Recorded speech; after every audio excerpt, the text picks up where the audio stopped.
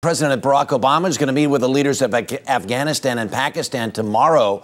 One of the things they'll discuss is how those countries plan to battle the Taliban.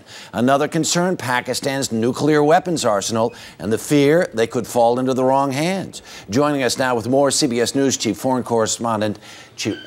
Affairs Correspondent Lara Logan. How are you? Good morning, Henry. You're just back from over here.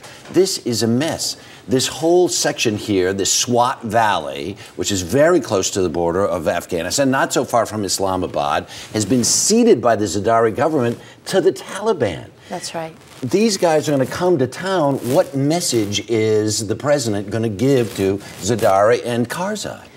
Well, the biggest difference of opinion between the U.S. position and the Pakistanis is that some kind of peace deal is still the way to go, negotiating with these people, avoiding high civilian casualties, etc. Now, that clearly is not working.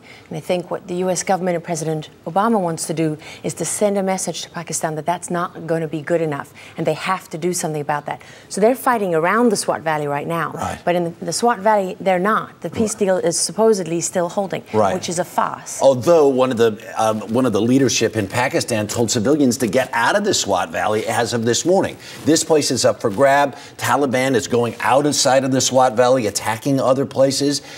How big of a problem does Zardari have on his hands here? He has an absolutely huge problem.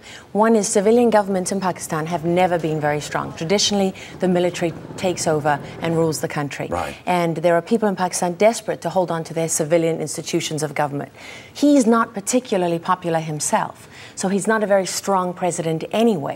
And then you have the problem that the people in the Swat Valley region have been abandoned by the government for decades and neglected. They have no alternative.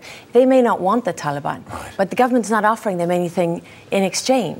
Here is this festering mess then over here. And oh, by the way, they do have nuclear weapons, which we've been assured will remain safe. But this festering mess is over here.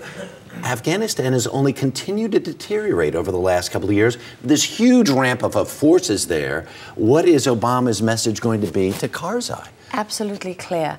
His message to both Karzai and Zardari is, it doesn't matter what you do here. It makes no difference how many troops you put, how much money you pour in, or what the government does. If you don't fix this right here, you're wasting your time. It's completely meaningless. Then it means all the sacrifices that were made were for nothing.